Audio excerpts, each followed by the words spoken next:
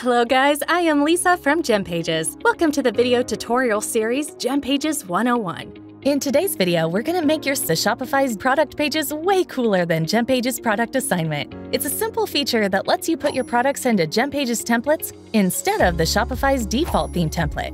Ready? Let's dive in. There are two easy ways to do this, and I'll walk you through both. Here's how. The first one is by using the product page dashboard. Simply navigate to GemPages dashboard, then proceed to the Pages section and select the Product tab. Then click Assign Product. Now pick the product you want to assign to the new template. For example, if I want to pick this product, I'll check its box and hit Confirm. After that, click on View Live to check out how your product looks with its new template. But wait, you might notice that the live view isn't showing the product we picked, right? This mix-up happens a lot, so don't worry. Here's how to fix it. Navigate from the GemPages dashboard to the Pages section. Then choose your desired page to enter the editor.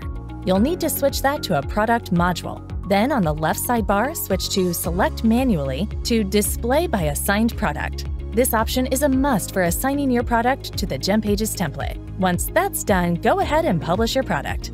Take a peek at the live view again, and you should see everything's in order now. To put several products into one template, just repeat what we did earlier. Back on the dashboard, after you hit Assign Product, you'll see a window pop up where you can pick your products. This time, you can choose more than one. For example, I pick 2 products here. Then, I'll hit Confirm.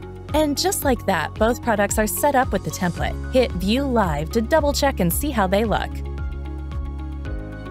The other way to assign products to GemPages templates is through the template editor itself. Here's how. Start by selecting the template you want to use.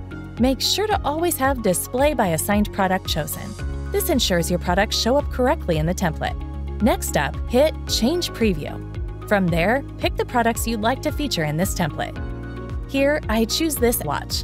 Now you can see that the product has been assigned to this template.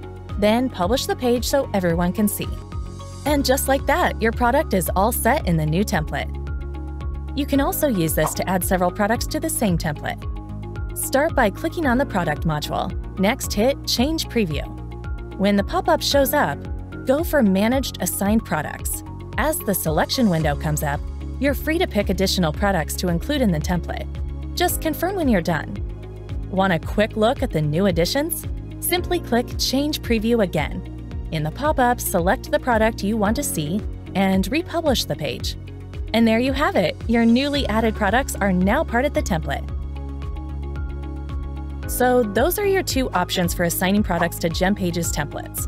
Remember, each template has its own unique style, and you can use either of these ways to match your products with any design you like. I hope this guide helps you craft stunning product pages that really draw in customers and boost your sales. Thanks for watching.